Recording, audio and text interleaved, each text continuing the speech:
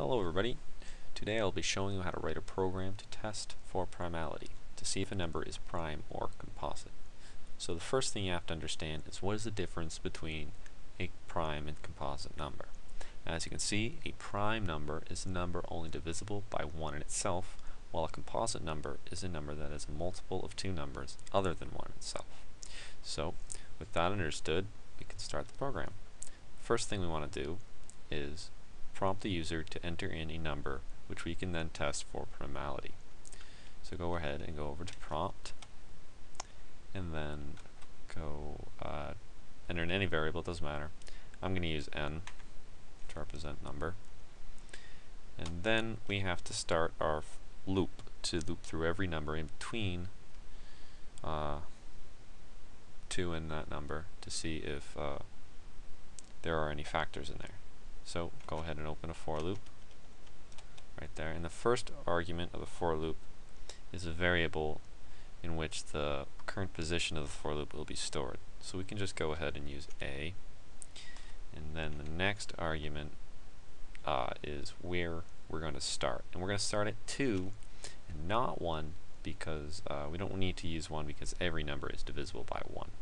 Alright, so we can start at 2, and the next one is where we're going to stop. Now we could stop at n, or we can stop at n divided by 2 and only go halfway there.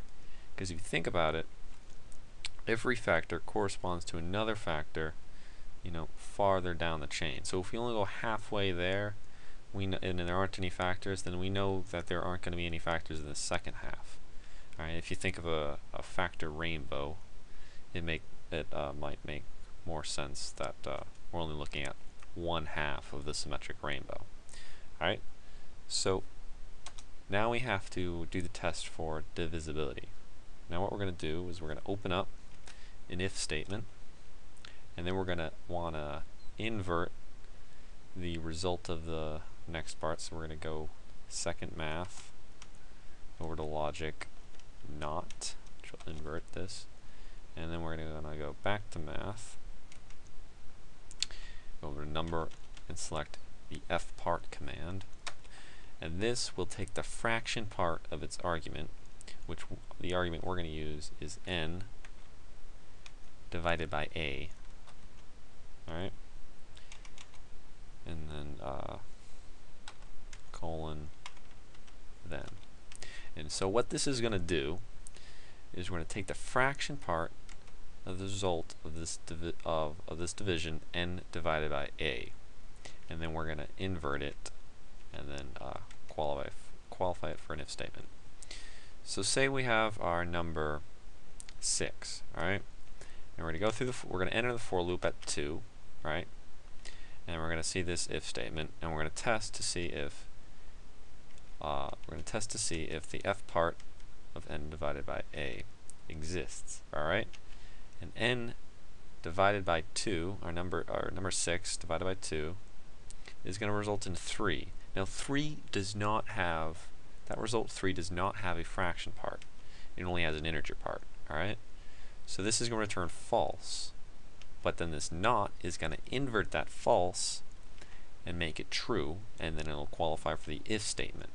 So if that happens, then we know that our number is composite. So we can go ahead and display composite.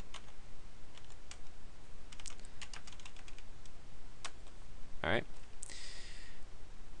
so the next thing that we want to do is end the program if it finds the number is composite. We don't need to keep going through our for loop because we don't need to find out any more factors. It just needs that other set other than 1 itself. So if we find that, we want to display composite and then end immediately.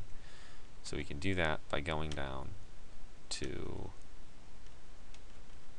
stop, and then we want to end the loops, our if statement, and then our for statement, our for loop.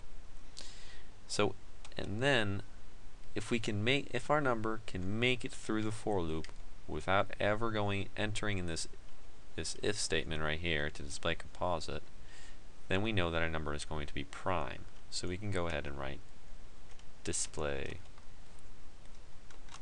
prime. Alright, so that is the entire program.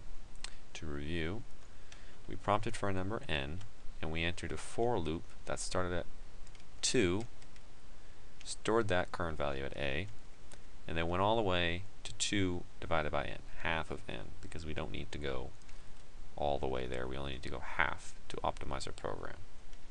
Then we entered in a divisibility test, which tested to see if there was a fraction part as a result of the division n divided by a, our number divided by our current place in the for loop.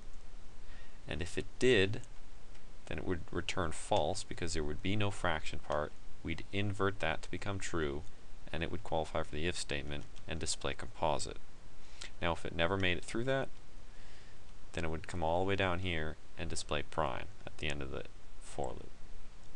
Alright, so hopefully that makes sense. Let's go ahead and test it now.